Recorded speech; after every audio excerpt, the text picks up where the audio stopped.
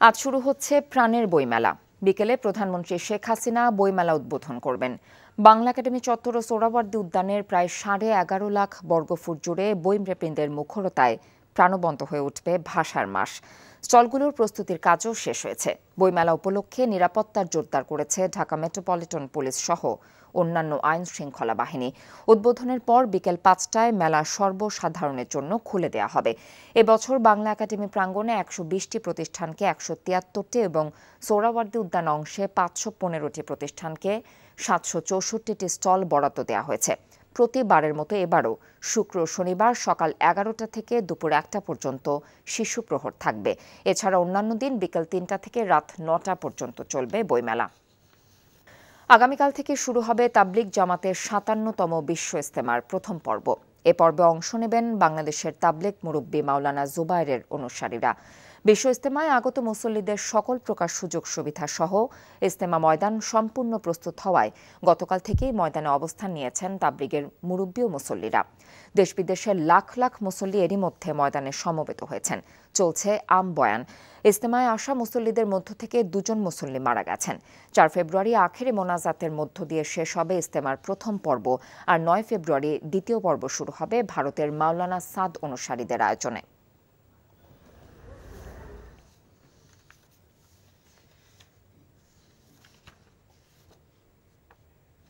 শীতের প্রকোপ আর শৈত্যপ্রবাহের আমেজ এখনও কাটেনি। এর মধ্যে গত রাত 12:10 থেকে রাজধানীর বিভিন্ন এলাকায় গুঁড়ি গুঁড়ি বৃষ্টি হয়েছে। অল্প সময়ের এই বৃষ্টিতে ঢাকার কোথাও কোথাও রাস্তায় পানি জমে থাকতে দেখা যায়। তবে রাতে হঠাৎ বৃষ্টি হওয়ায় ছিন্নমূল মানুষ কিছুটা ভোগান্তিতে পড়েন। আবহাওয়া অধিদপ্তর জানিয়েছে সপ্তাহ জুড়ে বৃষ্টির মধ্যে তাপমাত্রা সামান্য ওঠানামা করতে পারে। আরও বলা হয়েছে রাজশাহী, ঢাকা, খুলনা ও সিলেট বিভাগের কিছু কিছু জায়গায় এবং বরিশাল ও চট্টগ্রাম বিভাগের 2-1 জায়গায় হালকা অথবা গুঁড়ি গুঁড়ি বৃষ্টি হতে পারে। এছাড়া দেশের অন্য জায়গায় আংশিক মেঘলা সহ আবহাওয়া প্রধানত শুষ্ক থাকতে পারে। শৈত্যপ্রবাহ কুয়াশার মধ্যে নেত্রকোনায় হাওড় সমতলে চলছে ইরি বোরো আবাদের ধুম। আমন মৌসুমে ধানের দাম ভালো পাওয়ায় অধিক পরিমাণ জমিতে ধান আবাদে আগ্রহী হয়ে উঠেছে স্থানীয় কৃষকরা। তবে ফসল রক্ষা বাঁধ সময় মতো শুরু না হওয়ায় দুশ্চিন্তায় রয়েছেন হাওড়ের চাষিরা। হাওড়ের ফসল রক্ষা বাঁধগুলো মেরামতের জন্য ইতোমধ্যেই পরিকল্পনা গ্রহণ করেছে পানি উন্নয়ন বোর্ড। নেত্রকোনা থেকে ভজন দাসের পাঠানো রিপোর্ট। নেত্রকোনা জেলার মদন মোহনগঞ্জ খালিয়াজুড়িতে 134টি ছোট বড় হাওর রয়েছে। প্রতি বছর বন্যায় বর্ষার পানি শুকিয়ে গেলে এই হাওরগুলোতে শুরু হয় ইরি বোরো ধানের আবাদ। কিন্তু প্রতি বছরই হাওর এলাকায় বাঁধ ভেঙে বিনষ্ট করে দেয় কৃষকদের পরিশ্রমের ফসল। এবারও প্রচণ্ড শীতে বোরো ধানের বীজতলা তৈরি, হাল চাষ, সেচ দেয়া সহ জমিতে চারা রোপণে ব্যস্ত সময় পার করছেন চাষিরা। কিন্তু বাঁধ নিয়ে দুশ্চিন্তায় রয়েছেন কৃষকরা। প্রতি বছরে মাঠটা বাঁধে বৈশাখ ভাঙা যায় আর বাইটেল ডেকে জমিগুলা নষ্ট হয়ে যায়। বৃষ্টি নামলে আমরা এই বাঁধে এখানে বড় দায়, এরপরে ব্লক দিয়ে বানুই তো আমরা এটা নিশ্চিন্ত আছি। মাটিতে বাঁধে বাঁশ ঠ্যাঙ্গাতে বাঁধে বাঁধ তো ভাঙিয়ে জায়গায় বাঁধ থেকে না বাদে আমরা আর জমি জামা খাটতে পাই না, সব জমি বুড়িয়া যায়। যখন আসে বলা এমনি ফানি আসে তখন বাঁধলে আবার টেলা লয়ে যায়। এখন তো বাঁধ একটু শক্ত হয়ে যায়। প্রতি বছর আগাম বন্যায় ক্ষতি হয় বোরো ফসলের। এবছর ইতোমধ্যেই ফসল রক্ষা বাঁধের কাজ শুরু হয়েছে বলে জানান এই কর্মকর্তা। আমাদের নির্ধারিত যে সময় 15 ডিসেম্বর, সেই 15 ডিসেম্বরে আমরা কাজ শুরু করেছি। বর্তমানে আমাদের সবগুলো পিএসসিতেই কার্যক্রম চলমান রয়েছে এবং আমাদের বর্তমান সময় পর্যন্ত অগ্রগতি প্রায় 20%। আমরা আশা করছি যে আমাদের যে সময়সীমা রয়েছে আগামী 28শে ফেব্রুয়ারি পর্যন্ত, সেই সময়ের মধ্যে আমরা 90% কাজ সমাপ্ত করতে পারব। নেত্রকোনার 10 উপজেলায় চলতি মৌসুমে বোরো আবাদের লক্ষ্যমাত্রা নির্ধারণ করা হয়েছে 1,85,260 হেক্টর। প্রাকৃতিক কোনো দুর্যোগ দেখা না দিলে কাঙ্ক্ষিত ফসল ঘরে তুলতে পারবেন বলে আশা করছেন কৃষকরা। কথা নাহিয়ান, NTV নিউজ ডেস্ক। আগামীকাল থেকে শুরু হবে তাবলিগ জামাতের 57তম বিশ্ব ইজতেমার প্রথম পর্ব। এ পর্বে অংশ নেবেন বাংলাদেশের তাবলিগ মুরব্বী মাওলানা জুবায়েরের অনুসারীরা। বিশ্ব ইজতেমায় আগত মুসল্লিদের সকল প্রকার সুযোগ সুবিধা সহ ইজতেমা ময়দান সম্পূর্ণ প্রস্তুত হওয়ায় গতকাল থেকেই ময়দানে অবস্থান নিয়েছেন তাবলিগের মুরব্বী ও মুসল্লিরা। দেশ বিদেশের লাখ লাখ মুসল্লি এরই মধ্যে ময়দানে সমবেত হয়েছেন। চলছে আম বয়ান। ইজতেমায় আসা মুসল্লিদের মধ্য থেকে 2 জন মুসল্লি মারা গেছেন। 4 ফেব্রুয়ারি আখেরি মোনাজাতের মধ্য দিয়ে শেষ হবে ইজতেমার প্রথম পর্ব, আর 9 ফেব্রুয়ারি দ্বিতীয় পর্ব শুরু হবে ভারতের মাওলানা সাদ অনুসারীদের আয়োজনে।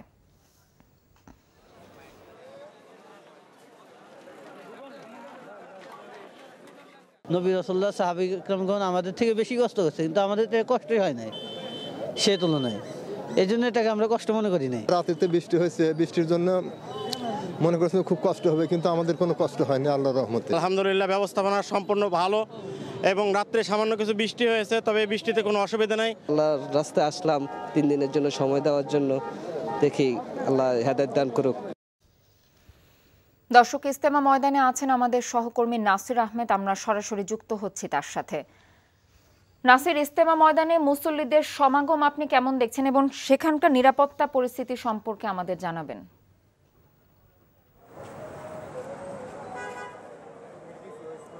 কথা, আগামীকাল শুক্রবার থেকে মূলত তাবলিগ জামাতের বিশ্ব ইজতেমার প্রথম পর্ব অনুষ্ঠিত হওয়ার কথা ছিল, কিন্তু দেশ বিদেশের লাখো লাখো মুসল্লি এর মধ্যে ময়দানে সমাবেত হয়েছেন এবং ময়দান ছাড়িয়ে লক্ষ লক্ষ মুসল্লি আমরা সকাল থেকে দেখছি তারা রাস্তায় অবস্থান নিয়েছে। এখানেও আমরা দেখি, আমি এখন দাঁড়িয়ে আছি রাস্তার মধ্যে, রাস্তার উপরেও হাজার হাজার মুসল্লি তারা শুয়ে আছেন এবং তারা অবস্থান নিয়েছেন। তাদের সাথে কথা বলে যেটা জেনেছি যে তারা ময়দানে কোথাও স্থান পাননি এবং ময়দান পরিপূর্ণ হয়ে গিয়েছে গতকাল রাতের মধ্যে। আজ সকাল থেকে বিভিন্ন বাস, ট্রাক এবং মিনি বাস, বিভিন্ন পরিবহন যুগে এবং ট্রেন যুগে লক্ষ লক্ষ মুসল্লি আজ সকাল থেকে ইজতেমা ময়দানে সমবেত হচ্ছেন এবং তারা মূলত ওই জায়গা না পেয়ে তার রাস্তায় অবস্থান নিয়েছেন। এই অন্যান্য যে কোনো বছরের তুলনায় এই বছর অনেক বেশি মুসল্লি এই তাবলিগ জামাতের প্রথম পর্বে যোগদান করবে বলে তাবলিগ মুসল্লিরা আমাদেরকে বলেছেন। এছাড়া এই ইজতেমাকে সম্পূর্ণ নিরাপত্তার চাদরে ঢেকে রেখেছেন আইনশৃঙ্খলা বাহিনীর সদস্যরা। এর মধ্যে গাজীপুর মেট্রোপলিটন পুলিশের কমিশনার একটু আগেই গাজীপুর টঙ্গী স্টেডিয়ামে উনি আইনশৃঙ্খলা বাহিনীদের সাথে ব্রিফ করেছেন এবং সেখানে 12,000 আইনশৃঙ্খলা বাহিনীর সদস্য এবার ইজতেমায় অংশ নেবেন, নিরাপত্তার দায়িত্বে থাকবেন বলে আমাদের বলেছেন। কথা, ইজতেমা ময়দান থেকে সর্বশেষ পরিস্থিতি সম্পর্কে জানছিলাম। মিয়ানমারের অভ্যন্তরীণ অস্থিরতায় কক্সবাজারের টেকনাফ উপকূলবর্তী সীমানায় যাতে বিরূপ প্রভাব না পড়ে এজন্য সর্বোচ্চ সতর্ক অবস্থায় রয়েছে বাংলাদেশ কোস্টগার্ড। কোস্টগার্ডের টেকনাফ স্টেশনের ইনচার্জ লেফটেন্যান্ট কর্নেল লুৎফুল লাহিল মাজিদ জানিয়েছেন, মিয়ানমারের জান্তা বাহিনী এবং আরাকান আর্মির মধ্যে অব্যাহত সংঘাত ও গোলাগুলির ঘটনায় আতঙ্কে রয়েছেন বাংলাদেশের সীমান্তবর্তী উপকূলের বাসিন্দারা। মিয়ানমারের অভ্যন্তরীণ অস্থিরতার সুযোগ কাজে লাগিয়ে বাংলাদেশে মানব পাচার, চোরাচালান, মাদকদ্রব্য সহ নতুনভাবে রোহিঙ্গা অনুপ্রবেশ রোধে দৃঢ় অবস্থানে রয়েছে কোস্টগার্ড।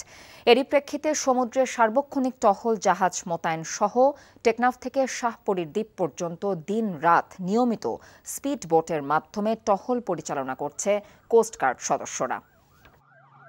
বাংলাদেশ কোস্টগার্ড সদর দপ্তর আমাদেরকে যে নির্দেশনা দিয়েছে সর্বোচ্চ সতর্ক অবস্থানে থাকার জন্য, আমরা আমাদের দায়িত্বপূর্ণ এলাকাতে আমাদের সর্বোচ্চ সতর্ক অবস্থায় আমরা রয়েছি এবং আমাদের সর্বোচ্চ তৎপরতা, আমাদের টহল থেকে শুরু করে সবকিছু আমরা বৃদ্ধি করেছি।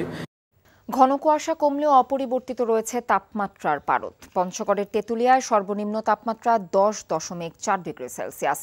কুড়িগ্রামে কুয়াশা কম থাকলেও নেই সূর্যের উত্তাপ। গত 24 ঘন্টায় তাপমাত্রার তেমন পরিবর্তন ঘটেনি। সকালে জেলার সর্বনিম্ন তাপমাত্রা রেকর্ড করা হয়েছে 12 ডিগ্রি সেলসিয়াস। এদিকে সকাল থেকে পটুয়াখালীতে মুষলধারে বৃষ্টি হয়েছে। শীতের মধ্যে বৃষ্টিতে দুর্ভোগে খেটে খাওয়া মানুষ।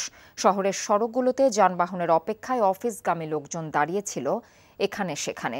বৃষ্টির কারণে বিশেষ করে স্কুলগামী শিশু শিক্ষার্থীরা চরম বিপাকে পড়েছে। শীতের মধ্যে এমন আচমকা বৃষ্টিতে ফসলের ক্ষতির আশঙ্কা করছেন কৃষকরা। পিরোজপুরে সকালে হঠাৎ করেই মাঝারি ধরনের বৃষ্টি শুরু হয়, এতে বিপাকে পড়ে রাস্তায় থাকা সাধারণ মানুষ।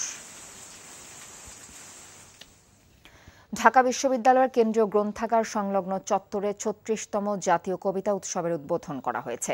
এবারের উৎসবের প্রতিপাদ্য যুদ্ধ গণহত্যা সহে না কবিতা। দুদিনব্যাপী এই উৎসবে দেশের কবিদের পাশাপাশি অংশ নেবেন ভারত, নেপাল, ফিলিপাইন, মিশর, ইরাক, জার্মানি ও আর্জেন্টিনার কবিরা। এবারের উৎসবের ঘোষণাপত্র পাঠ করেন আসলাম সানি এবং প্রয়াত কবিদের জন্য শোক প্রস্তাব পাঠ করেন কবি আমিনুর রহমান সুলতান। নিবন্ধিত কবিদের মুক্ত আলোচনা, কবিতা পাঠ, আবৃত্তি, সেমিনার, ছড়াপাঠ, কবিতার গান সহ মোট 10টি অধিবেশনে সাজানো হয়েছে দুদিনের এই আয়োজন। উৎসবের শেষের দিনে জাতীয় কবিতা পরিষদ পুরস্কার প্রাপ্ত কবিদের নাম ঘোষণা করবে। এছাড়া মুক্ত আলোচনা, নিবন্ধিত কবিদের কবিতা পাঠ, আবৃত্তি সহ 5টি অধিবেশনের মধ্য দিয়ে শেষ হবে প্রথম দিনের উৎসব।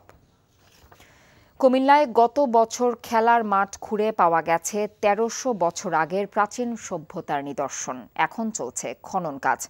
ধারণা করা হচ্ছে এটি মোহাস্ত রাজার বাড়ির একটি অংশ। স্থানীয় লোকজনের কাছে জায়গাটি মন্তের মুড়া নামে পরিচিত।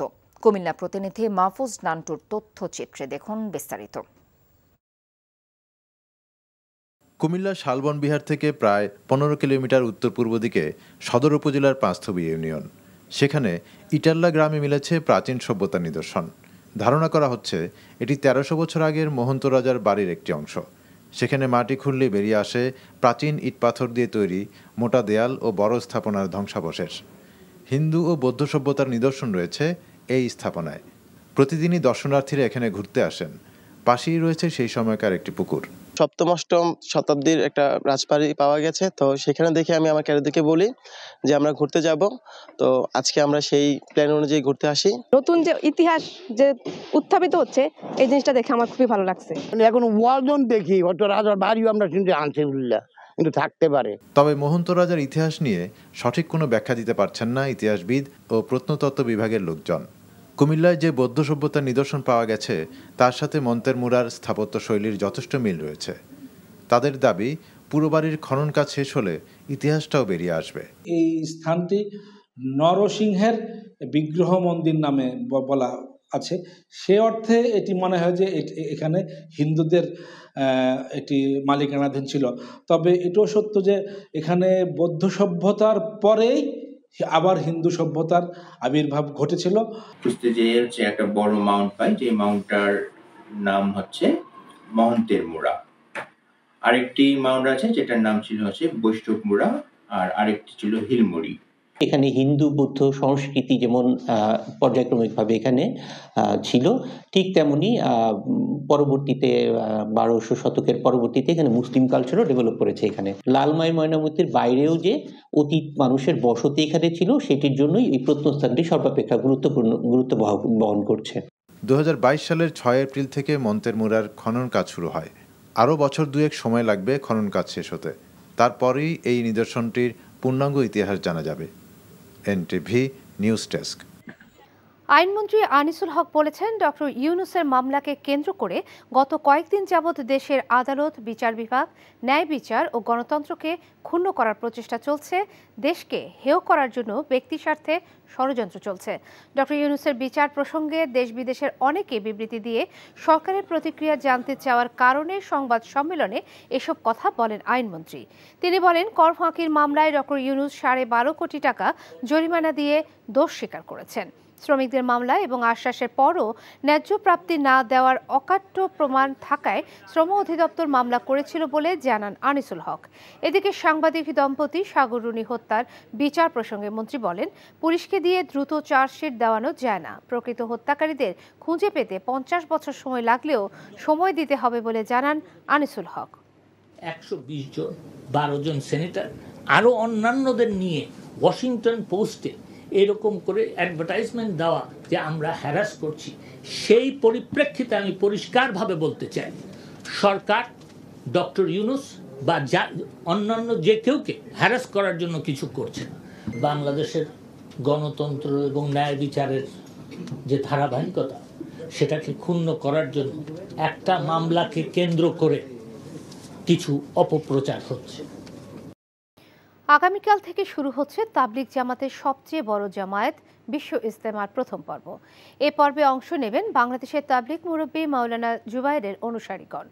বিশ্ব ইজতেমায় আগত মুসল্লিদের সকল প্রকার সুযোগ সুবিধা সহ ইজতেমা ময়দান সম্পূর্ণ প্রস্তুত হওয়ায় গতকাল থেকেই ময়দানে অবস্থান নিয়েছেন মুসল্লিরা। এদিকে শীতে গতকাল বিশ্ব ইজতেমা ময়দানে 2 জন মুসল্লি মারা গেছেন। গাজীপুর থেকে নাসির আহমেদের পাঠানো রিপোর্ট। টঙ্গীর তুরা নদীর দুই পাশে বিশ্ব ইজতেমার ময়দান কানায় কানায় পূর্ণ। মাঠ ছাড়িয়ে প্রবেশপথের দুই পাশে অস্থায়ী তাঁবু টাঙ্গিয়ে অবস্থান নিয়েছেন মুসল্লিরা। এসেছেন বিদেশি মেহমানরাও, তবে তাদের জন্য আলাদা থাকার ব্যবস্থা করা হয়েছে। শুক্রবার আম বয়ানের মধ্য দিয়ে শুরু হবে ইজতেমার আনুষ্ঠানিকতা।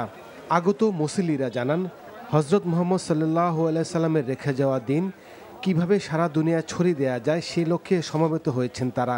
নবী রাসূলুল্লাহ সাহাবী کرامগণ আমাদের থেকে বেশি কষ্ট করছে, কিন্তু আমাদের থেকে কষ্টই হয় নাই সে তুলনায়। এই জন্য এটাকে আমরা কষ্ট মনে করি নাই। রাতেতে বৃষ্টি হয়েছে, বৃষ্টির জন্য মনে করছেন খুব কষ্ট হবে, কিন্তু আমাদের কোনো কষ্ট হয়নি আল্লাহর রহমতে। আলহামদুলিল্লাহ, ব্যবস্থাপনা সম্পূর্ণ ভালো। যেদিন রাত্রে আসছি সেদিনই অনেক জায়গা ফিলা হয়ে গেছে। আল্লাহর রাস্তায় আসলাম 3 দিনের জন্য সময় দেওয়ার জন্য, দেখি আল্লাহ হেদায়েত দান করুক। প্রতিবারের মতো এবারও মুসল্লিদের জন্য নিরাপত্তা ব্যবস্থা জোরদার করা হয়েছে। সাদা পোশাকে গোয়েন্দারা ময়দানের ভেতরে কাজ করবেন বলে জানান গাজীপুর মেট্রোপলিটন পুলিশ কমিশনার। আমাদের পুলিশের পাশাপাশি র্যাব এখানে আছে, যে অন্যান্য যে সংস্থা সিআইডি আছে, এসবি আছে, তারপর নৌ পুলিশ আছে, পিবিআই আছে, সবারই সব ধরনের পুলিশের একটা ব্যবস্থা আছে আলাদা আলাদা। আগামী 4 ফেব্রুয়ারি আখেরি মোনাজাতের মধ্য দিয়ে বিশ্ব ইজতেমার প্রথম পর্ব শেষ হবে। 11 ফেব্রুয়ারি শুক্রবার থেকে শুরু হবে 3 দিনের বিশ্ব ইজতেমার দ্বিতীয় পর্ব। NTV news desk. হামলা মামলা করে বিএনপিকে দাবিয়ে রাখা যাবে না, গণতন্ত্র না ফেরা পর্যন্ত আন্দোলন চলবে, এমন হুঁশিয়ারি দিয়েছেন বিএনপি চেয়ারপারসনের উপদেষ্টা জয়নুল আবদিন ফারুক। সকালে জাতীয় প্রেস ক্লাবের সামনে মানববন্ধনে তিনি বলেন, আওয়ামী লীগ মুখে গণতন্ত্রের কথা বললেও অন্তরে অন্য কিছু ধারণ করে। ফারুক বলেন, কর্মসূচি পালনে বিএনপির অনুমতির কোনো প্রয়োজন নেই, এটা গণতান্ত্রিক অধিকার। ডামি নির্বাচনের মাধ্যমে বর্তমান সংসদ গঠিত হয়েছে অভিযোগ করে তিনি বলেন, এই সরকারের কোনো বৈধতা নেই। বিএনপিকে নিয়ে মন্ত্রীরা তুচ্ছ তাচ্ছিল্য করে বক্তব্য রাখছেন মন্তব্য করে তিনি বলেন, এসবের জবাব সময় মতো দেয়া হবে। 7 তারিখে নির্বাচন করেছেন, নিজেই ভাইয়ে ভাইয়ে ডামির নির্বাচন আপনারা করেছেন, তাতে কিচ্ছু আসে যায় না। বাংলাদেশের চলমান আন্দোলনে এক দফারের দাবি যতদিন না প্রতিষ্ঠা হবে, যতদিন না বাংলাদেশে আমার ভোট আমি দেব, ততদিন পর্যন্ত এই সংগ্রাম, এই বিএনপি সমমনা দলের সংগ্রাম অব্যাহত থাকবে। জেল জুলুমি দিয়ে, মামলা দিয়ে আপনি বিএনপিকে ঘরে বসিয়ে রাখতে পারবেন। বিএনপি নির্বাচন বানচালের ষড়যন্ত্র করে নিজেরাই এখন দেশের গণতান্ত্রিক ধারা ও জনগণ থেকে বিচ্ছিন্ন হয়ে পড়েছে বলে জানিয়েছেন আওয়ামী লীগের সভাপতিমণ্ডলীর সদস্য এবং বস্ত্র ও পাট মন্ত্রী জাহাঙ্গীর কবির নানক। সকালে রাজধানীর রায়ের বাজারে দুস্থ অসহায় মানুষদের মধ্যে শীত বস্ত্র বিতরণ অনুষ্ঠানে একথা বলেন তিনি। নানক বলেন, বিএনপি নিজেদের স্বার্থ ছাড়া কখনোই দেশের সাধারণ মানুষের স্বার্থ রক্ষায় কাজ করেনি। এদিকে রাজধানীর শাহবাগেও গরিব মানুষদের মধ্যে শীতবস্ত্র বিতরণ করেন আওয়ামী লীগের যুগ্ম সাধারণ সম্পাদক আফম বাহাউদ্দিন নাসিম। এ সময় তিনি বলেন, দেশে সাম্প্রদায়িক রাজনীতি শুরু করেছে বিএনপি জামাত, তাই জনগণ তাদেরকে প্রত্যাখ্যান করেছে।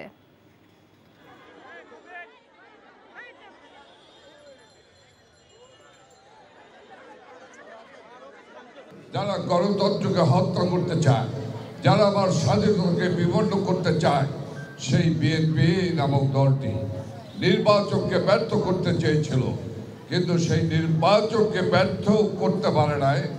জনগণ, এদেশের ভোটাররা নিরঙ্কুশভাবে অংশগ্রহণমূলক নির্বাচনে আনন্দ, উৎসাহ, উদ্দীপনার মধ্য দিয়ে নির্বাচনে অংশগ্রহণ করে তাদের বিদায় ঘণ্টা লাল কার্ড দেখিয়ে দিয়েছে। তারা বিরাজনীতিকরণের পক্ষে সবসময় কাজ করেছে। এরা দেশ বিরোধী, মুক্তিযুদ্ধের চেতনা বিরোধী, তারা সাম্প্রদায়িক রাজনীতি করে, অসাম্প্রদায়িক রাজনীতির বিপক্ষে এরা মানুষকে সাম্প্রদায়িক বিশ্বাস প্রচড়িয়ে বিপদগামী করতে চায়। জো বাইডেন তার ভোটের আগে ফিলিস্তিন ইস্যুতে যে ওয়াদা করেছিলেন সেই অনুযায়ী কাজ করলে 7 অক্টোবরের ঘটনা ঘটত না বলে মন্তব্য করেছেন বাংলাদেশে নিযুক্ত ফিলিস্তিনি রাষ্ট্রদূত ইউসুফ এসওয়াই রামাদান। দুপুরে জাতীয় প্রেস ক্লাবে কূটনৈতিক সাংবাদিকদের সংগঠন ডিক্যাপ টকে অংশ নিয়ে তিনি এসব কথা বলেন। এ সময় প্যালেস্টাইনের বর্তমান পরিস্থিতির বিভিন্ন দিক তুলে ধরেন গণমাধ্যম কর্মীদের সামনে। বলেন, ফিলিস্তিনিরা শুধু শান্তিতে নিজেদের জায়গায় থাকতে চায়। আইসিজে ফিলিস্তিনের ঘটনাকে পরোক্ষভাবে গণহত্যার কথা বললেও আসলে এটা সরাসরি গণহত্যা। তাই ফিলিস্তিনিদের এই যুদ্ধে মুসলিম বিশ্বকে পাশে থাকার আহ্বান জানান তিনি। বিশ্ববাসী দেখেছে কিভাবে ফিলিস্তিনিরা ভুগছে। দেশগুলোর কপটতা আমাদেরকে ভাবিয়ে তোলে। আমরা জানি অবিচার দীর্ঘদিন বেঁচে থাকবে না, শান্তি আসবেই। ফিলিস্তিনিরা যে পরিস্থিতির মধ্যে দিয়ে যাচ্ছে, এভাবে বিশ্বের আর কোনো দেশ যায়নি। গোপালগঞ্জের টুঙ্গিপাড়ায় জাতির পিতা বঙ্গবন্ধু শেখ মুজিবুর রহমানের সমাধিতে শ্রদ্ধা নিবেদন করেছেন জাতীয় সংসদের স্পিকার ডক্টর শিরিন শারমিন চৌধুরী। দুপুরে তিনি টুঙ্গিপাড়া পৌঁছে বঙ্গবন্ধুর সমাধিসৌধ বেদিতে পুষ্পস্তবক অর্পণ করে শ্রদ্ধা নিবেদন করেন। পরে শ্রদ্ধা জানান ডেপুটি স্পিকার শামসুল হক টুকু ও সংসদ উপনেতা বেগম মতিয়া চৌধুরী। এরপর চিফ হুইপ নূরে আলম চৌধুরী, হুইপ ইকবালুর রহিম, আবু সাইদ আল মাহমুদ স্বপন, মোহাম্মদ নজরুল ইসলাম বাবু, সাইমুম সরওয়ার কমল ও মাশরাফি মর্তুজা পুষ্পস্তবক অর্পণ করে শ্রদ্ধা নিবেদন করেন। শ্রদ্ধা নিবেদন শেষে পবিত্র ফাতিহা পাঠ ও বঙ্গবন্ধু সহ 15 আগস্টে নিহতদের রুহের মাগফিরাত কামনায় দোয়া করেন তারা। বঙ্গবন্ধুর সমাধির পাশে প্রশাসনিক ভবনে রক্ষিত বইতে মন্তব্য লিখে স্বাক্ষর করেন স্পিকার সহ অন্যরা। ঝিনাইদহ 1 আসনের নৌকার প্রার্থী মোহাম্মদ আব্দুল হাইকে বিজয়ী ঘোষণা করে নির্বাচন কমিশনের গেজেট স্থগিত করেছে হাইকোর্ট। 2 মাসের জন্য এই স্থগিতাদেশ দেওয়া হয়েছে। বিচারপতি AKM আসাদুজ্জামানের হাইকোর্ট বেঞ্চ আজ এই আদেশ দেয়। ভোট গ্রহণ ও ভোট গণনায় অনিয়ম ও কারচুপির অভিযোগ এনে ঝিনাইদহ 1 আসনের এমপি পদের গেজেট স্থগিত চেয়ে ইলেকশন পিটিশন দায়ের করেন ওই আসনের স্বতন্ত্র প্রার্থী নজরুল ইসলাম দুলাল বিশ্বাস। আবেদনে ভোটার উপস্থিতির হার এবং ফলাফলে গরমিলের অভিযোগ আনা হয়। হাইকোর্টের আদেশের ফলে আব্দুল হাই সংসদ সদস্য হিসেবে আগামী 2 মাস কোনো দায়িত্ব পালন করতে পারবেন না বলে জানিয়েছেন আবেদনকারীর আইনজীবী মুজিবুর রহমান। আজকে মাননীয় আদালত সন্তুষ্ট হয়ে আমাদের ইলেকশন কেসটা এডমিট করেছে, বিবাদীদের প্রতি সামান্স ইস্যু করেছে এবং ইন দি মিন টাইম তার সংসদ সদস্য পদটা গেজেটটা অর্থাৎ যেটা গেজেট পাবলিশড হয়েছে 9 তারিখে, so far age relates to the respondent নং 1 আব্দুল হাই, এটা 2 মাসের জন্য স্থগিত ঘোষণা করা হয়েছে। ঢাকা মহানগর পুলিশ জনগণের পুলিশে পরিণত হয়েছে বলে মন্তব্য করেছেন স্বরাষ্ট্রমন্ত্রী আসাদুজ্জামান খান। সকালে রাজারবাগ পুলিশ লাইন্স মাঠে আয়োজিত ডিএমপির 49তম প্রতিষ্ঠা বার্ষিকীর অনুষ্ঠানে মন্ত্রী বলেন, 20 বছর আগে পুলিশকে মানুষ ভয় পেলেও এখন সেই পুলিশই মানুষের আস্থা অর্জন করতে পেরেছে। অনুষ্ঠানে পুলিশের আইজি বলেন, প্রায় 2.5 কোটি মানুষের শহরে অপরাধ নিয়ন্ত্রণ কঠিন হলেও ডিএমপি পেশাদারিত্বের সাথে দায়িত্ব পালন করে যাচ্ছে। প্রতিটি থানাকে জনগণের বন্ধু হিসেবে দৃষ্টান্ত স্থাপন করতে হবে। আর ডিএমপি কমিশনার বলেন, অপরাধের ধরন বদলেছে, একই সাথে আধুনিকও হয়েছে ঢাকা মহানগর পুলিশ। জঙ্গি দমনের রোল মডেল হিসেবে ঢাকা মেট্রোপলিটন পুলিশকে কাজ করার আহ্বান জানিয়েছেন তিনি। অনুষ্ঠানে বিশেষ অতিথি ঢাকার 2 সিটি মেয়রই যানজট নিরসনে ট্রাফিক পুলিশকে সহায়তার অঙ্গীকার করেন। আজকে কিন্তু আমাদের এই পুলিশ জনগণের পুলিশে পরিণত হয়েছে। পুলিশ দেখে মানুষ ভয় পেত, আজকে কিন্তু মানুষ পুলিশের উপর আস্থা বিশ্বাস রাখছে। মেয়র মহোদয়রা, আমি তাদের কাছে অবশ্যই জোর দাবি জানাবো, আমাদের ট্রাফিক, আমাদের সার্জেন্টরা ভয়ানক অসুবিধায় থাকে, তাদের জন্য যদি আপনারা ওই মাঝে মাঝে তাদের বিশ্রামের জন্য অল্প একটু জায়গা করে দেন। মাধ্যমিক ও সমমানের অসচ্ছল শিক্ষার্থীদের 5,000 টাকা করে সহায়তা দেওয়ার ঘোষণা দিয়েছে প্রধানমন্ত্রী শিক্ষা সহায়তা ট্রাস্ট। আজ থেকে অনলাইনে আবেদন শুরু হয়েছে, যা চলবে 29 ফেব্রুয়ারি পর্যন্ত। প্রধানমন্ত্রী শিক্ষা সহায়তা ট্রাস্টের এক বিজ্ঞপ্তিতে বলা হয়, প্রধানমন্ত্রী শিক্ষা সহায়তা ট্রাস্ট থেকে মাধ্যমিক ও উচ্চশিক্ষা অধিদপ্তর, কারিগরি শিক্ষা অধিদপ্তর ও মাদ্রাসা শিক্ষা অধিদপ্তরের অধীনে বিভিন্ন শিক্ষা প্রতিষ্ঠানে 2024 সালে মাধ্যমিক ও সমমান পর্যায়ে ভর্তিকৃত ও অধ্যয়নরত অসচ্ছল ও মেধাবী শিক্ষার্থীদের ভর্তি নিশ্চিত করতে ভর্তি সহায়তা দেওয়া হবে। ভর্তি সহায়তা পেতে শিক্ষার্থীদের নির্ধারিত ওয়েবসাইটে প্রবেশ করে অনলাইনে আবেদন করতে হবে। স্মার্ট বাংলাদেশ গড়তে হলে শিল্প সাহিত্য সংস্কৃতিও স্মার্ট করতে হবে উল্লেখ করে প্রধানমন্ত্রী শেখ হাসিনা বলেছেন, বইমেলার পরিসর বৃদ্ধির পাশাপাশি বইকে ডিজিটাল মাধ্যমে নিয়ে যেতে হবে। বই প্রকাশে তথ্য প্রযুক্তি বৃদ্ধির উল্লেখ করেন প্রধানমন্ত্রী। অমর একুশে বইমেলার উদ্বোধন অনুষ্ঠানে তিনি এসব কথা বলেন। হাসান মাহমুদের রিপোর্ট। বর্ণিল বর্ণমালার বর্ণময় অধ্যায় ২১-এর বইমেলা উদ্বোধন করলেন প্রধানমন্ত্রী শেখ হাসিনা। ভাষার মাসের প্রথম দিনে শুরু হওয়া বইমেলার শুরুতে সাহিত্যে বিশেষ অবদানের জন্য ১১ ক্যাটাগরিতে ১৬ জনকে বাংলা একাডেমি পুরস্কার ২০২৩ তুলে দেন প্রধানমন্ত্রী। পড় বই গড় দেশ, বঙ্গবন্ধুর বাংলাদেশ, এই প্রতিপাদ্যে শুরু হওয়া বইমেলার শুরুতে প্রধানমন্ত্রী বলেন, দেশের ভাষা ঐতিহ্যের স্মারক দেশের বর্ণমালা। রক্তের অক্ষরে লেখা এই ভাষা এখন আন্তর্জাতিক মাতৃভাষার সম্মানে ভূষিত। রক্তের অক্ষরে আমরা যে ভাষার অধিকার আদায় করেছি সেটা এখন সারা বিশ্বব্যাপী আন্তর্জাতিক মাতৃভাষা দিবস হিসেবে পালিত হচ্ছে। মোদের গৌরব মোদের আশা আমরি বাংলা ভাষা। ৭৪ সালে জাতিপিতা বঙ্গবন্ধু শেখ মুজিব সেখানে ভাষণ দিতে যান এবং তিনি কিন্তু বাংলা ভাষায় ভাষণ দিয়েছিলেন। মহান ভাষা আন্দোলনের ঐতিহাসিক পটভূমি স্মরণ করে প্রধানমন্ত্রী শেখ হাসিনা বলেন, যুগের সাথে তাল মিলিয়ে সমৃদ্ধ করতে হবে দেশের সংস্কৃতিকে। প্রকাশকরা শুধুমাত্র ওই কাগজের প্রকাশক হলে হবে না, ডিজিটাল প্রকাশক হতে হবে। কাজে ডিজিটাল প্রকাশক হলে এটা খুব দ্রুত আমরা শুধু আমার দেশে না বিদেশে সকলের কাছে এটা পৌঁছাতে পারবো এবং অন্যান্য ভাষাভাষী লোকরাও পড়বে। এখানে জায়গা ছোট দেখে সরোদী উদ্যান, সেখানে আমাদের বইয়ের স্টলগুলি এখন তৈরি করা হচ্ছে। তবে আমি মনে করছি যে এখানে জায়গাটা একটু ছোট হয়ে যাচ্ছে আমাদের, কারণ এত মানুষ আসতে চায় সেখানে জায়গা দেওয়া যায় না। কাজে কীভাবে একটু বড় জায়গা আমাদের মানে অনুষ্ঠানটা করা যায় সেটা আমাদের একটু চিন্তাভাবনা করা প্রয়োজন আছে বলে আমি মনে করি। পরে বইমেলার বিভিন্ন প্রদর্শনী ও স্টল ঘুরে দেখেন প্রধানমন্ত্রী। Hasan Mahmud, NTV news, Dhaka. জাতীয় পার্টির চেয়ারম্যান এবং সংসদের বিরোধী দলীয় নেতা GM কাদের বলেছেন, দেশের অর্থনৈতিক অবস্থা খুবই খারাপ, দ্রব্যমূল্যের লাগাম টেনে ধরতে পারছে না সরকার। আর দলের মহাসচিব মুজিবুল হক চুন্নু বলেছেন, জাতীয় পার্টিতে কোনো অস্তিত্ব সংকট নেই, রওশন এরশাদ ছাড়া বাকিরা পার্টির কেউ নন, তাকে ব্যবহার করছেন কতিপয় ব্যক্তি। দ্বাদশ জাতীয় সংসদে জাতীয় পার্টিকে বিরোধী দল হিসেবে নির্বাচিত করার পর আজ রংপুরে পার্টির প্রতিষ্ঠাতা চেয়ারম্যান সাবেক রাষ্ট্রপতি HM এরশাদের কবর জিয়ারত করে তারা এসব কথা বলেন।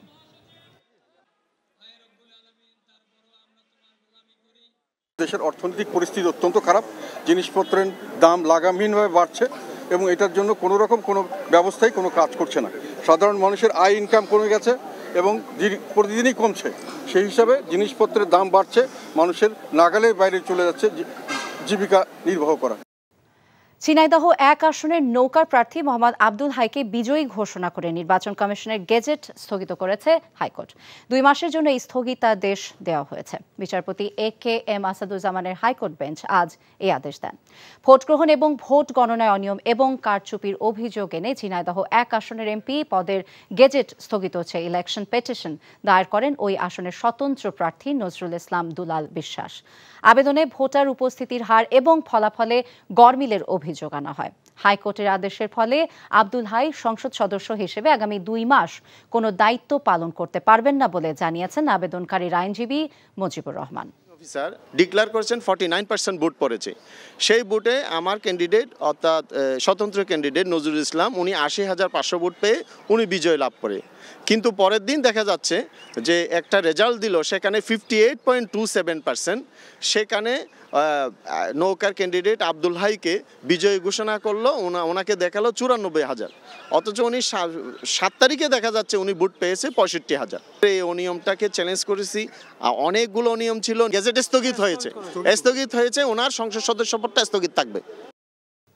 বাংলাদেশ চায়না ফ্রেন্ডশিপ সেন্টারের সহযোগিতায় এবং বাংলাদেশে অবস্থিত চীনা দূতাবাসের অর্থায়নে ঠাকুরগাঁওয়ে দরিদ্রদের মাঝে শীত বস্ত্র বিতরণ করা হয়েছে। দুপুরে সদর উপজেলার নারকুন ইউনিয়নে নারকুন উচ্চ বিদ্যালয় মাঠে ঠাকুরগাঁওয়ে ৫০০ অসহায়, দুস্থ এবং নিম্ন আয়ের মানুষের মাঝে শীত বস্ত্র বিতরণ করা হয়।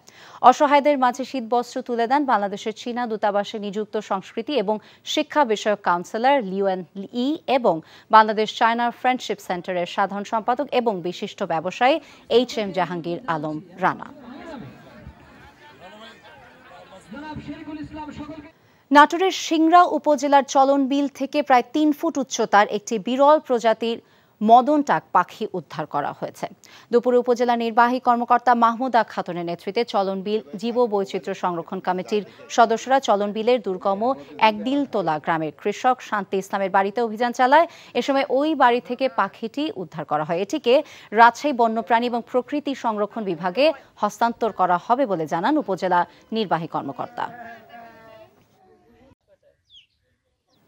Prime Minister Sheikh Hasina has inaugurated the month-long Omar Ekushe Book Fair, the annual event of book lovers and publishers in the capital. The premier opened the country's biggest book fair in the afternoon, joining its inaugural ceremony on the Bangla Academy premises. The Bangla Academy is organizing the book fair on the Academy premises and its adjoining Sohrawardi Udyan. At the function, the premier unveiled covers of 2 books published by Bangla Academy. The book lovers can visit the fair from 3 p.m. to 9 p.m. on working days and from 11 a.m. to 9 p.m. on holidays. প্রকাশকরা শুধুমাত্র ওই কাগজের প্রকাশক হলে হবে না, digital প্রকাশক হতে হবে। কাজে ডিজিটাল প্রকাশক হলে এটা খুব দ্রুত আমরা শুধু আমার দেশে না বিদেশে সকলের কাছে এটা পৌঁছাতে পারবো এবং অন্যান্য ভাষাভাষী লোকরাও পড়বে। এখানে জায়গা ছোট দেখে সরোদি উদ্যান, সেখানে আমাদের বইয়ের স্টলগুলি এখন তৈরি করা হচ্ছে।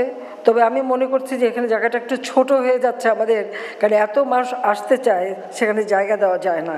কাজে কীভাবে একটু বড় জায়গা আমাদের মানে অনুষ্ঠানটা করা যায় সেটা আমাদের একটু চিন্তাভাবনা করা প্রয়োজন আছে বলে মনে করি।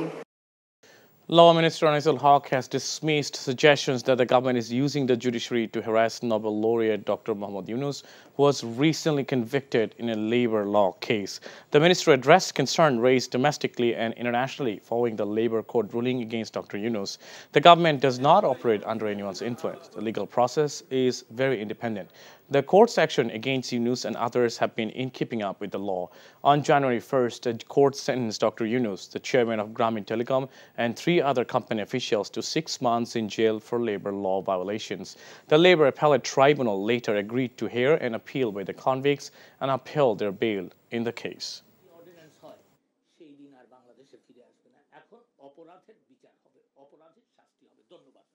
120 জন, 12 জন সেনেটর, আরো অন্যান্যদের নিয়ে ওয়াশিংটন পোস্টে এরকম করে অ্যাডভার্টাইজমেন্ট দেওয়া যে আমরা হ্যারাস করছি, সেই পরিপ্রেক্ষিতে আমি পরিষ্কারভাবে বলতে চাই সরকার ডক্টর ইউনুস বা অন্যান্য যে কেউকে হ্যারাস করার জন্য কিছু করছে না। বাংলাদেশের গণতন্ত্র এবং ন্যায় বিচারের যে ধারাবাহিকতা সেটাকে ক্ষুণ্ণ করার জন্য একটা মামলাকে কেন্দ্র করে কিছু অপপ্রচার হচ্ছে।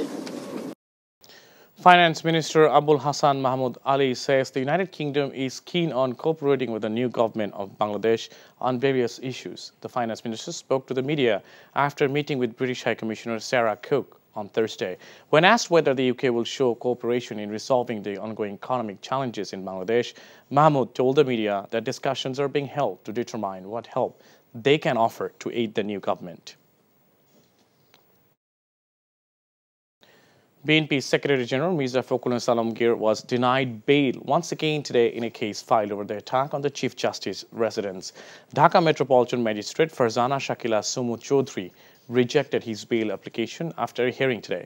Mirza Fakhrul's bail application was rejected by the Chief Metropolitan Magistrates Court. Later, the Dhaka Metropolitan Session Judge Court rejected his bail application.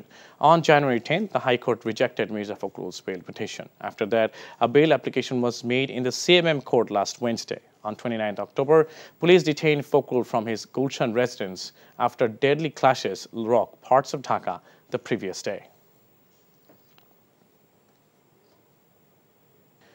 BNP chairperson advisor Joinul Abidin Farooq said their ongoing movement will continue despite the ruling regime's jail and torture. He said this while addressing a human change program in front of Dhaka National Press Club today. The BNP leader said Awami League is giving lip service about democracy, but in reality they believe in autocratic rule. He also said the current government has been formed through dummy election that was boycotted by the majority of voters in Bangladesh.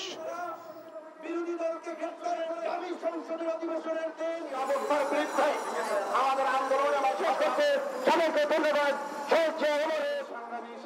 7 তারিখে নির্বাচন করেছেন নিজেই, ভাইয়ে ভাইয়ে ডামির নির্বাচন আপনারা করেছেন, তাতে কিচ্ছু আসে যায় না।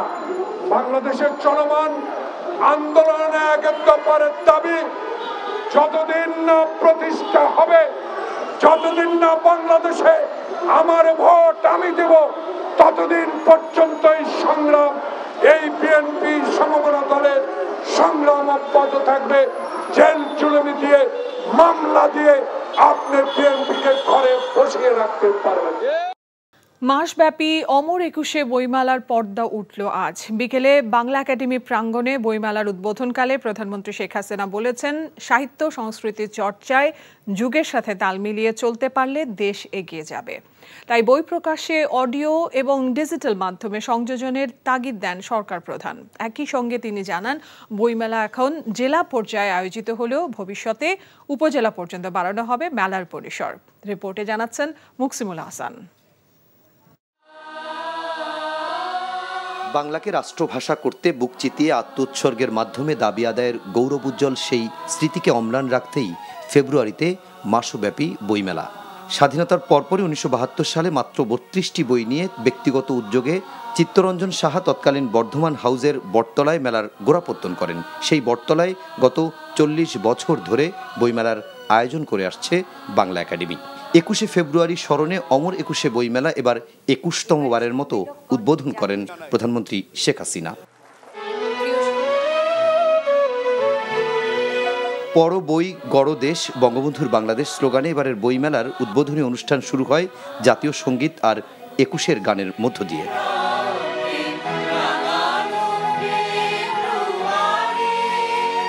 11টি ক্যাটাগরিতে মোট 16 জন কবি, সাহিত্যিক এবং গবেষকের হাতে বাংলা একাডেমি সাহিত্য পুরস্কার তুলে দেন সরকার প্রধান। প্রধানমন্ত্রী বলেন, রক্তের অক্ষরে যে ভাষার অধিকার অর্জিত হয়েছে তা এখন বিশ্বব্যাপী আন্তর্জাতিক মাতৃভাষা দিবস হিসেবে পালিত হচ্ছে। সেই সাথে তিনি বলেন, যুগের হাওয়ায় বদলে যাচ্ছে সাহিত্য চর্চার ধরনও। স্মার্ট সমাজ নির্মাণে তাই প্রথাগত মুদ্রণের পাশাপাশি ডিজিটাল মাধ্যমের প্রসার প্রয়োজন। আমাদের ভাষা, সাহিত্য, সংস্কৃতি সবকিছু নিয়ে যেতে হলে আমাদের যুগের সঙ্গে তাল মিলিয়ে চলা উচিত। তা আমি আমাদের মাননীয় প্রকাশকদের অনুরোধ করব, যখন প্রকাশকরা শুধুমাত্র ওই কাগজের প্রকাশক হলে হবে না, ডিজিটাল প্রকাশক হতে হবে। কাজে ডিজিটাল প্রকাশক হলে এটা খুব দ্রুত আমরা শুধু আমার দেশে না, বিদেশে সকলের কাছে এটা পৌঁছাতে পারবো। বাংলা একাডেমির জন্য আলাদা একটা ওয়েব পোর্টাল তৈরি করে যত প্রকাশনা হয় সেগুলি ডিজিটালাইজড করে এটা প্রচার করা এবং অন্যান্য ভাষায় যাতে ট্রান্সলেশন হয় সেই ব্যবস্থাটা করতে পারলে আমরা আমাদের মাতৃভাষা বাংলা সাহিত্য, সংস্কৃতি সব কিছু সারা বিশ্বব্যাপী আরও দ্রুত এগিয়ে নিয়ে যেতে পারবো। সেই ব্যবস্থাটা আমাদের করা দরকার। বিএনপি জামাত সরকার ভাষা গবেষণাকে বাধাগ্রস্ত করতে চেয়েছিল উল্লেখ করে জাতিসংঘের সাধারণ অধিবেশনে বাংলায় বক্তব্য দেওয়ার অনুভূতি ব্যক্ত করেন প্রধানমন্ত্রী। আমি আমার বাবার পথ অনুসরণ করে এ পর্যন্ত যতবার ভাষণ দিয়েছি জাতিসংঘে, সেটাও কম না, তারপরে 19-20 বার হবে আর কি। আমি কিন্তু প্রতিবার বাংলায় ভাষণ দিই। আমার মনে হয় পৃথিবীতে সবথেকে মধুর ভাষা হচ্ছে বাংলা ভাষা। এত চমৎকার ভাষা আর কতটা আছে আমি জানি না।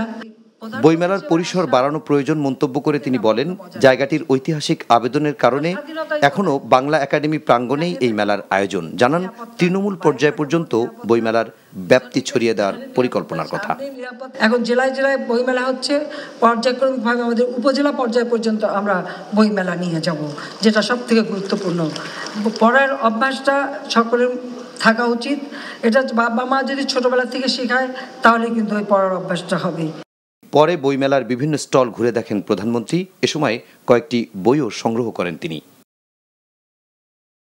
Muksimul Hasan, NTV news, Dhaka. নোবেলজয়ী doctor Mohammad ইউনুসের মামলাকে কেন্দ্র করে বিদেশে মিথ্যা তথ্য দেওয়া হচ্ছে এবং ব্যক্তি স্বার্থে দেশকে হেয় করার জন্য ষড়যন্ত্র চলছে বলে অভিযোগ করেছেন আইনমন্ত্রী আনিসুল হক। দুপুরে সচিবালয়ে এই মামলা সরকার করেছে কিনা সে বিষয়ে ব্যাখ্যা দিতে আয়োজিত সংবাদ সম্মেলনে এমন অভিযোগ করেন তিনি। আর অপরাধ দমনে প্রয়োজন থাকায় দ্রুত বিচার আইন স্থায়ী করতে মন্ত্রিসভায় অনুমোদন দেওয়া হয়েছে বলে জানান আইনমন্ত্রী। সচিবালয়ে আরেক অনুষ্ঠানে একই রকম মন্তব্য করেছেন স্বরাষ্ট্রমন্ত্রীও। রিপোর্ট করছেন রকুন উদ্দিন। শ্রম আইনে দায়ের করা মামলা ও সাজা ঘোষণার পর ডক্টর মোহাম্মদ ইউনুস জানিয়েছিলেন শ্রমিকরা নয় সরকারই তার বিরুদ্ধে মামলা করেছে। তার এমন বক্তব্য ও এ নিয়ে বিভিন্ন দেশের নোবেলজয়ী সহ বিশ্বের ১২০ জন বিশিষ্ট ব্যক্তির বিবৃতির বিষয়ে ব্যাখ্যা দিতে আয়োজন করা হয় এই সংবাদ সম্মেলন, যেখানে আইনমন্ত্রী মামলার আগের বিভিন্ন প্রক্রিয়া ও কাগজপত্র তুলে ধরে জানান ন্যায্য পারিশ্রমিক না পাওয়ায় গ্রামীণ টেলিকমের বিরুদ্ধে শ্রমিকরা প্রায় ১০০টি মামলা করেছিলেন। আবার প্রতিষ্ঠানের পক্ষ থেকে সব বুঝে পাবার আশ্বাস পেয়ে তা তুলেও নেন, কিন্তু তারপরও ন্যায্য প্রাপ্য না দেয়ায় শ্রমিকদের পক্ষে মামলা করে শ্রম অধিদপ্তর।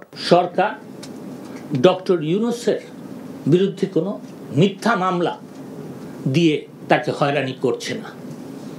যেই মামলা হয়েছে সেটা শ্রমিকরা করেছিল, তারপরে শ্রমিকদের অধিকার সুরক্ষা করার জন্য দায়িত্বপ্রাপ্ত যেই অধিদপ্তর আছে তার বিরুদ্ধে এটা মামলা করেছে। সঠিক এবং সত্য তথ্য তুলে ধরলে আমার মনে হয় বাংলাদেশের বিরুদ্ধে যে ষড়যন্ত্র হচ্ছে, যেই বাংলাদেশের সকল প্রতিষ্ঠানকে হেয় প্রতিপন্ন করার জন্য, ব্যক্তি স্বার্থ চরিতার্থ করার জন্য যেই প্রচেষ্টা হচ্ছে, সেটাকে আমরা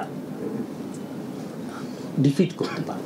এ সময় তার কাছে প্রশ্ন ছিল, শ্রম আদালতে ২২,০০০ মামলার জট থাকার পরও ডক্টর ইউনুসের মামলা এত দ্রুত নিষ্পত্তি হলো কিভাবে? যেই সব মামলার ইম্প্যাক্ট সমাজে পড়বে সেইগুলি যদি তড়িৎ করা হয়, আমার মনে হয় এখানে কোনো আইনের ব্যত্যয় করা হয় না। দ্রুত বিচার আইন স্থায়ী করার বিষয়টি মন্ত্রিসভায় অনুমোদন নিয়েও কথা বলেন আইনমন্ত্রী। ভাঙচুর, অগ্নিসংযোগ, অগ্নি সন্ত্রাস এগুলি দেখলে পরে দেখা যাবে যে এই রকম একটা আইন বইতে থাকা প্রয়োজন। যেটা অপ্রয়োজন সেটা হচ্ছে এটার অপব্যবহার। এদিকে সচিবালয়ে অনলাইনে আগ্নেয়াস্ত্রের লাইসেন্স নবায়ন কার্যক্রমের উদ্বোধন করে দ্রুত বিচার আইন বিষয়ে সাংবাদিকদের প্রশ্নের উত্তর দেন স্বরাষ্ট্রমন্ত্রী।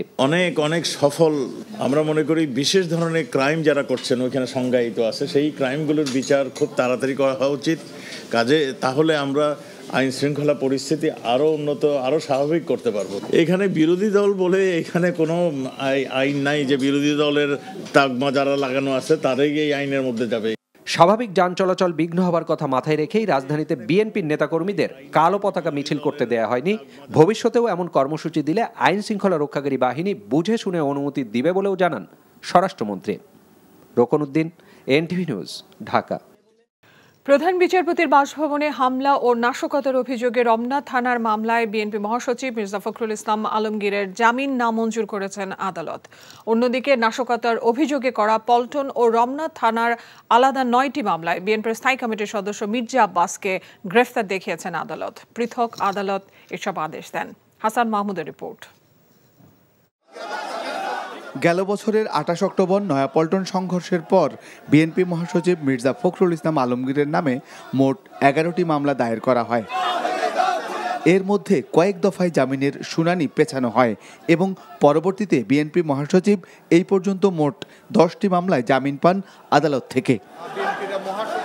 বৃহস্পতিবার ঢাকার মেট্রোপলিটন ম্যাজিস্ট্রেট ফারজানা শাকিল সুমু চৌধুরীর আদালত শুনানি শেষে প্রধান বিচারপতির বাসভবনে হামলা ও নাশকতার অভিযোগে রমনা থানার মামলায় মির্জা ফখরুলের জামিন নামঞ্জুর করেন।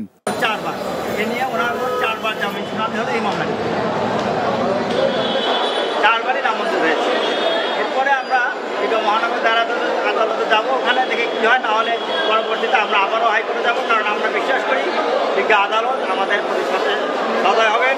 এদিকে নাশকতার অভিযোগে করা পল্টন ও রমনা থানার পৃথক 9টি মামলায় বিএনপির স্থায়ী কমিটির সদস্য মির্জা আব্বাসকে গ্রেফতার দেখিয়েছেন আদালত। আদালতে এইভাবে আমরা দুঃখে মরবো এটা কখনোই ভাবতে পারি না। আমরা আশা করি আদালত অনতি বিলম্বে ওনার সিট ইস্যু করেন, ওনার জামিন শুনানি করার জন্য আমাদের সুযোগ করে দেবেন এবং জামিনের আবেদন মঞ্জুর করবেন। বৃহস্পতিবার ঢাকার 2 মেট্রোপলিটন ম্যাজিস্ট্রেট রাজেশ চৌধুরীর আদালত পল্টন থানার 5 মামলায় এবং ঢাকার অতিরিক্ত মেট্রোপলিটন ম্যাজিস্ট্রেট সুলতান সোহাগউদ্দিনের আদালত রমনা মডেল থানার 4 মামলায় তাকে গ্রেফতার দেখানোর আবেদন মঞ্জুর করেন। Hasan Mahmud, NTV news, Dhaka.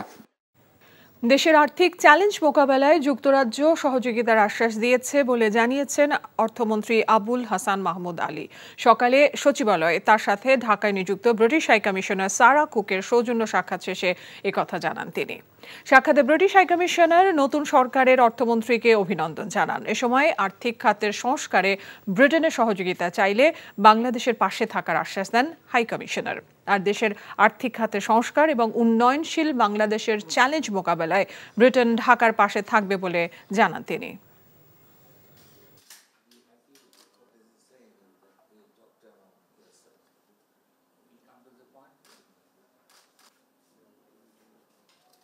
Broadly আমি বলেছি যে তোমরা তো এখানে বহুদিন ধরে আছো, আমাদের সঙ্গে একটা সম্পর্ক আছে, তো তোমরা দেখো কিভাবে তোমরা কি অফার করতে পারো।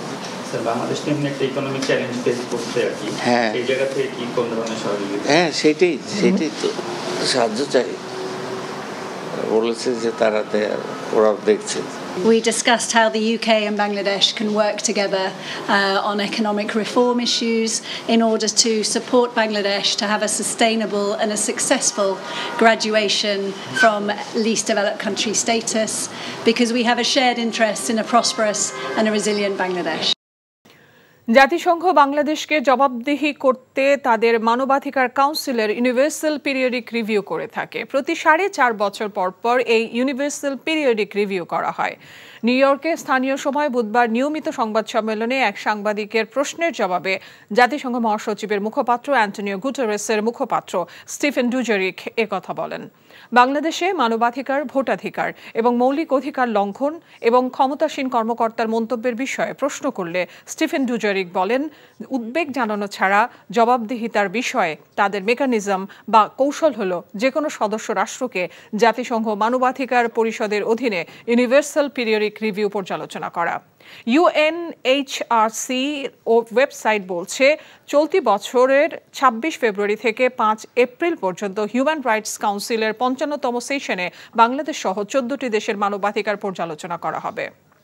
উদ্বোধনের পরপরই মেলায় আসতে শুরু করেন বইপ্রেমীদের অনেকে। মেলার সবগুলো স্টল এখনও তাদের নির্মাণ কাজ সম্পন্ন করেনি, তবে গোছগাছের মধ্য দিয়ে ক্রেতাদের জন্য বই প্রদর্শন করছেন স্টল মালিকরা।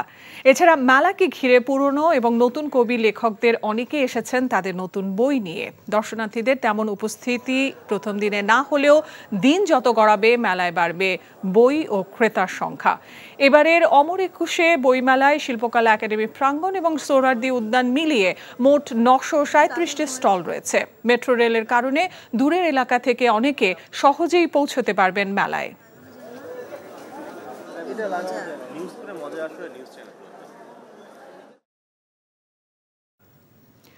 বাংলা একাডেমিতে আছেন স্টাফ করেসপন্ডেন্ট শফি মাহমুদ সাগর। সরাসরি যাচ্ছি তার কাছে। সাগর, অমর একুশে গ্রন্থমেলা তো আজ থেকে শুরু হয়েছে, তো দর্শক, পাঠক, ক্রেতাদের ভিড় কেমন দেখছেন মেলায়?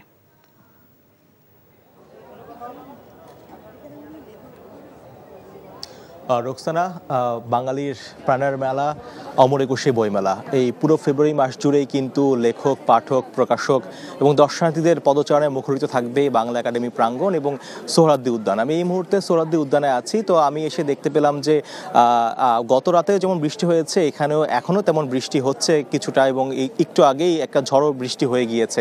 তো বৃষ্টির পরপরই আসলে আমরা এসে দেখতে পেলাম যে এখানে তেমন একটি ভিড় নেই। প্রথমত আজকে প্রথম দিন এবং একই সঙ্গে বৃষ্টির কারণে মূলত আজকে এখানে দর্শনার্থী এবং পাঠকদের সংখ্যা বেশ কমই আছে, এবং বিভিন্ন প্রকাশনী স্টল যেগুলো রয়েছে সেগুলো তাদের বইগুলোকে ক্ষতি থেকে বাঁচানোর জন্য অনেক প্রকাশনী মূলত বইগুলোকে তেরপল দিয়ে ঢেকে রেখেছে। আর একই সাথে আমরা তাদের সঙ্গে কথা বলে জানতে পেরেছি যে এই বইমেলাকে কেন্দ্র করে পুরো বছর জুড়ে তারা আসলে অধীর আগ্রহে অপেক্ষায় থাকেন যে কবে এই বইমেলাটি আসলে উদ্বোধন হয় এবং এরপরে তারা আসলে মাসব্যাপী আসলে একটি উৎসবের মতো করে কাটাতে পারেন। তো তো আমরা যেটি দেখতে পেয়েছি যে বইমেলা এখনো আসলে অনেকগুলো স্টলই ফাঁকা রয়েছে, যে স্টলগুলোতে ক্রমান্বয়ে হয়তো কয়েকদিনের মধ্যেই বাকি প্রকাশনীগুলো সেখানে এসে উঠবে এবং তারা সেইখানে তাদের যে বইগুলো রয়েছে সেই বইগুলো তারা সেখানে সাজাবে। আর এর বাইরে যেটি বলা হয়েছে যে মেলা কর্তৃপক্ষ থেকে, সেটি হচ্ছে যে ছুটির দিন বাদে অন্যান্য দিন মূলত দুপুর 3টা থেকে রাত 9টা পর্যন্ত মেলাটি থাকবে এবং ছুটির দিনে সেটি বেলা 11টা থেকে শুরু হবে এবং যথারীতি রাত 9টা বাজে মেলাটি বন্ধ হবে। তো এবং যেটি দেখতে পেয়েছি যে লেখক এবং পাঠক যারা আছেন তারা আসলে এই মেলাতে আসতে পেরে খুবই উচ্ছ্বসিত এবং খুবই আনন্দিত। তো আগামী কয়েকদিনের মাঝেই, অর্থাৎ আগামীকাল থেকে, যেহেতু শুক্রবার, আগামীকালই হয়তোবা মেলাটি মোটামুটি জমে উঠবে। যেহেতু আজকে বৃহস্পতিবার, সেই অর্থে অনেকাংশেই আমরা তেমন লোক সমাগম দেখতে পাইনি। তো এই ছিল অবস্থা। রোকসানা। আইনের শাসন, গণতন্ত্র এবং ন্যায় বিচার প্রতিষ্ঠায় বাংলাদেশের জনগণের পাশে থাকবে যুক্তরাষ্ট্র। বাংলাদেশে নিযুক্ত যুক্তরাষ্ট্রের রাষ্ট্রদূত পিটার হাস আজ রাজধানীর কুড়িলে আমেরিকান ইন্টারন্যাশনাল ইউনিভার্সিটির 8ম Philip C জেসেফ international mood court প্রতিযোগিতায় একথা বলেন। অনুষ্ঠানে প্রধানমন্ত্রীর বেসামরিক শিল্প ও বিনিয়োগ উপদেষ্টা সালমান এফ রহমান বলেন, আইনের শাসন ও লেভেল প্লেইং ফিল্ড নিশ্চিত না হলে কোনো প্রতিযোগিতা হয় না। এ কারণে বাণিজ্য ও বিনিয়োগের ক্ষেত্রে সবার আগে সবার জন্য সমান প্রতিযোগিতার কাঠামো তৈরি করতে হবে। একই সঙ্গে আইনে সবার অধিকার সমান হিসেবে সুবিধা দিতে হবে। এর আগে পিটার হাস বলেন, একজন রিকশাওয়ালা থেকে শুরু করে মিলেনিয়ার সবার জন্য আইনের সমান সুযোগ করে দিতে হবে। গণতন্ত্র, সুবিচার ও আইনের শাসন নিশ্চিতে আইনের শিক্ষার্থীদের কাজ করার পরামর্শ দেন তিনি। আইনের শাসন এমন একটি বিষয় যা সকল প্রতিষ্ঠান এবং সকল মানুষকে মানতে হয়। বিষয়টি সার্বজনীন, একই সঙ্গে আন্তর্জাতিক মৌলিক মানবাধিকারগুলো আইন প্রয়োগের ক্ষেত্রে মাথায় রাখতে হবে। ঠিক এইভাবে যখন গণতন্ত্র, স্বাধীনতা, সমান সুবিধার সাম্য এবং ন্যায় বিচার প্রতিষ্ঠা করবেন, তখন আমেরিকা বাংলাদেশের পাশে থাকবে। First thing I need is a level playing field. সবার জন্য সমান অধিকার প্রথমে নিশ্চিত করতে হবে। আইনের শাসনের মাধ্যমে এই লেভেল প্লেইং ফিল্ড বা সমান অধিকার নিশ্চিত করা যায়। আগের সময়ের তুলনায় বাংলাদেশের আইনের শাসন চমৎকারভাবে উন্নতি করেছে। আইনের শাসনের ক্ষেত্রে আনুষ্ঠানিক কাঠামো গঠন করতে হবে। একই সঙ্গে এটি শুধু মাথায় রাখলেই হবে না, কার্যকরভাবে প্রয়োগও করতে হবে। Not only decided by you, but the formal framework is going to be applied by you. সাফ অনূর্ধ্ব 19 নারী চ্যাম্পিয়নশিপের দ্বিতীয় আসর মাঠে গড়াচ্ছে কাল। 4 জাতির এই আসরের প্রথম দিনে বাংলাদেশের প্রতিপক্ষ নেপাল। সন্ধ্যে 7টায় শুরু হবে খেলা। দিনের প্রথম ম্যাচে ভারত লড়বে ভুটানের বিপক্ষে। জয় নিয়ে টুর্নামেন্টের যাত্রা শুরু করতে চায় দলগুলো। কুশল ইয়াসেরের রিপোর্ট।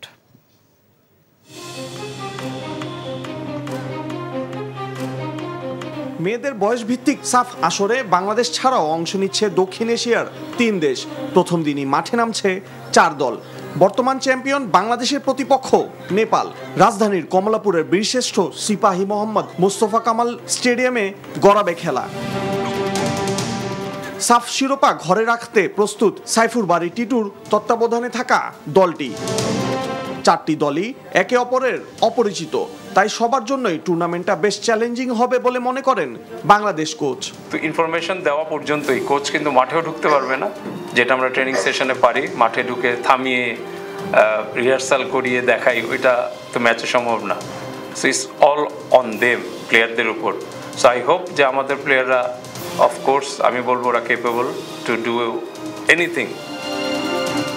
গত আসরের ফাইনালে বাংলাদেশের কাছে হেরে শিরোপা বঞ্চিত হয় ভারত। টুর্নামেন্টের অন্যতম শিরোপার দাবিদার দলটি। চোখে চোখ রেখে লড়াই করতে চায় নেপাল ও ভুটানের মেয়েরাও। We have been waiting for this moment since 3 weeks and finally we are here, and yeah, as coach say, we are mentally and physically prepared for this tournament. एक गोल लेके आए हैं कि हम यहाँ पे अच्छा करें, अपना 100% दे। রাউন্ড রবিন লিগের এই টুর্নামেন্টের ফাইনাল গড়াবে 8 ফেব্রুয়ারি। প্রতিটি ম্যাচের আয়োজক কমলাপুর স্টেডিয়াম। কুশল ইয়াসির, NTV নিউজ, ঢাকা।